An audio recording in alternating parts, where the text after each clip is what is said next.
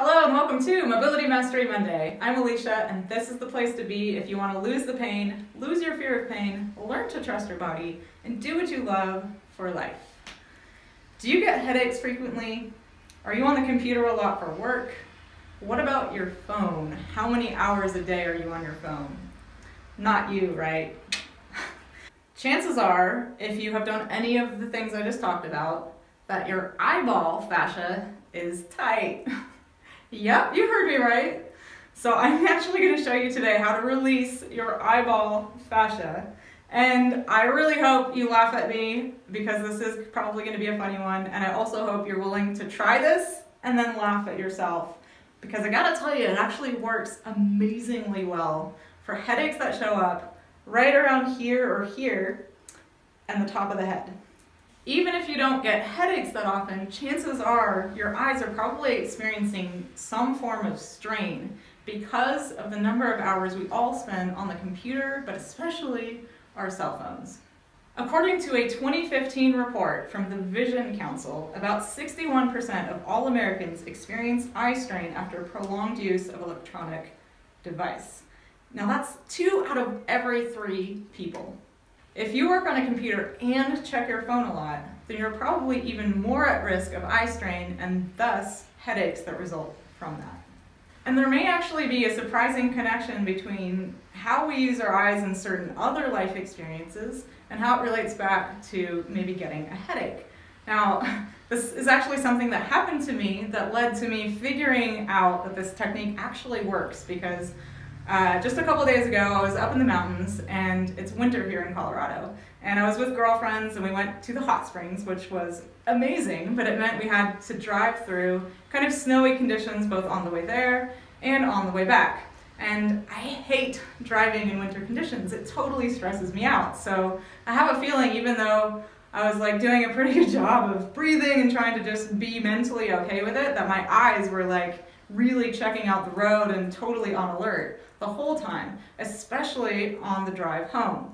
So I ended up getting a little bit of a headache on the drive home after going to the hot springs, and I thought like, well, maybe it's dehydration from the hot springs because that can happen. But I'd been guzzling water like crazy the whole way there, the whole time I was in the hot springs, and after. So I kind of ruled that out. And I got home pretty late at night. Took us 4 hours of driving through some rather harrowing conditions to get home. Crashed, and then woke up the next morning feeling like someone had like hit me on the head really hard to knock me out. And I kind of jumped out of bed in a like staggering stupor and had an even worse headache than the night before, which is really pretty rare for me. So I knew there had to be something else going on, and I didn't really think it had anything to do with dehydration. Now, instinctively, I don't necessarily know what told me to do this, but I started just kind of feeling my eyes because this headache was basically all over here and on the top of my head.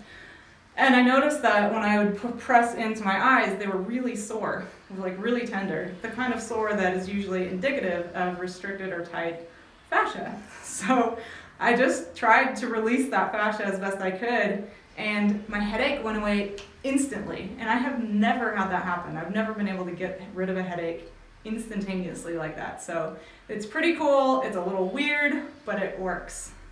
So if you're doing something pretty eye intensive, either for a career or in your hobbies, or maybe you have to drive a lot for work to and from, or maybe you drive for a living and you get headaches, then chances are it has something to do with your eyes and your eyeball fascia.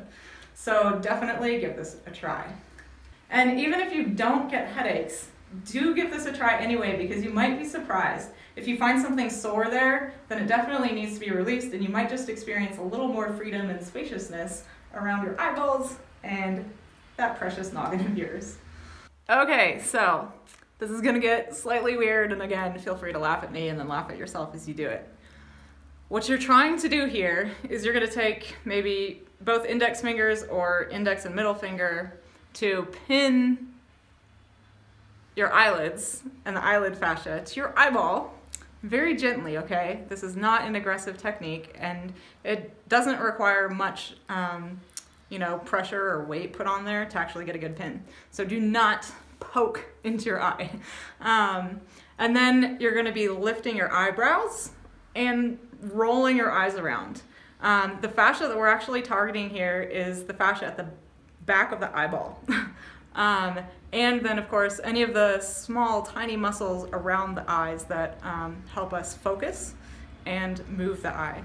So first thing, obviously, I'm going to close my eyes and then take 2 fingers. Now, you might want to feel around first. If you feel soreness, then this definitely needs to be done on you, whether or not you're someone who gets headaches.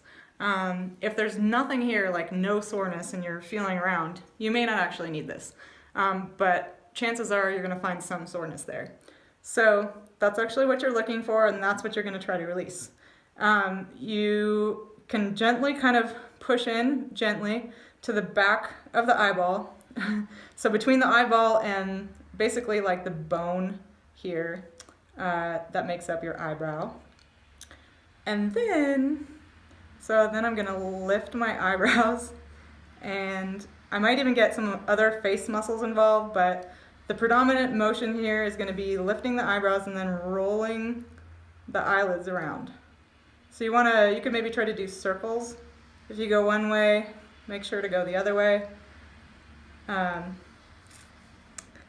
maybe do that for about, I don't know, 20 to 30 seconds. Open your eyes, see how it feels, let them readjust. It's gonna be a little bit of an adjustment period there, the first seconds that you get off.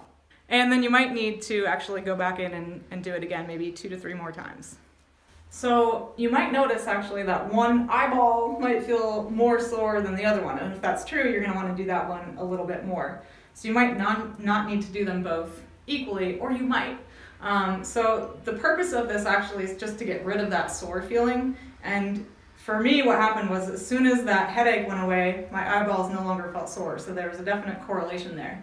So if you have eye strain and your fascia is tight in your eyeballs and it's making your head ache, all you really need to do is take care of that soreness and it should go away. If it doesn't, then your headache may be due to something else.